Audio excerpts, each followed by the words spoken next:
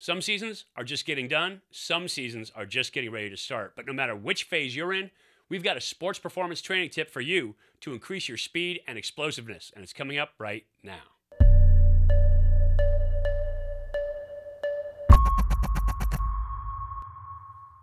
Hey everybody, welcome to Elite Athletes TV. I'm Mike Pulaski, former 11-year pro quarterback and quarterbacks coach here at EliteAthletesTV.com.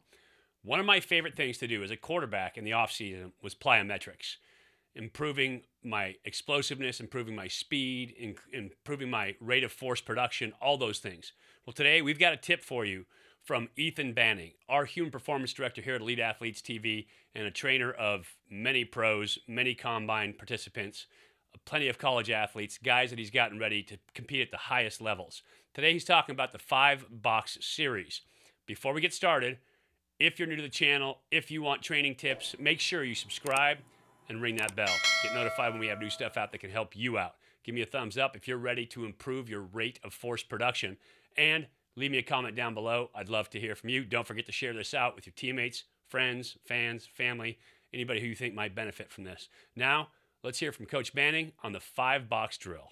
We've got a box jump series here. We're going to have Nick show you what we call 5-box drill. This is a rate of force development drill, which means we want the athlete to learn how to better react off of the ground very quickly.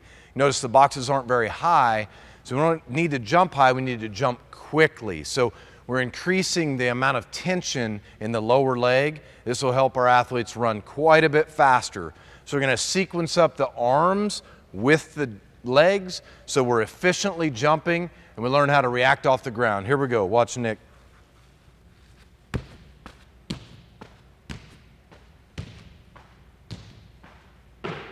Step and stick.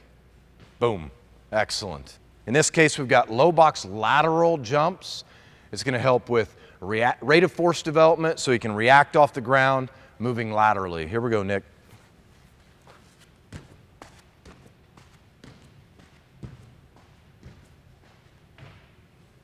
Push, stick, excellent. Just like in all of our other single-sided strength drills, single-side movement drills, we want to make sure we jump both directions. So we have Nick face the other way in his lateral box jump drills. Make sure he reacts off the ground efficiently. Feet are close together. Arms are sequenced up with his legs. Here we go. Good. Stick, push, excellent. You'll notice in almost all of our jumps, we like to stop, stick, stabilize, and control the landing. This is a way to help you prevent injuries and be a more explosive athlete. Over drill is what we call it. It's pretty simple. He's jumping over the boxes.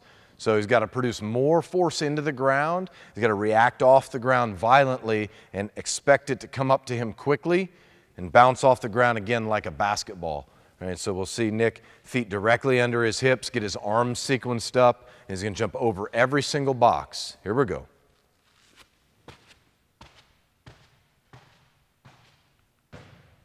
Excellent. Another great progression in our R5 reactive series, jumping over each 10-inch box to make you a more explosive athlete. Remember, we're always trying to improve our performance and looking for new drills to do it. The 5-box drill will help you out. Subscribe.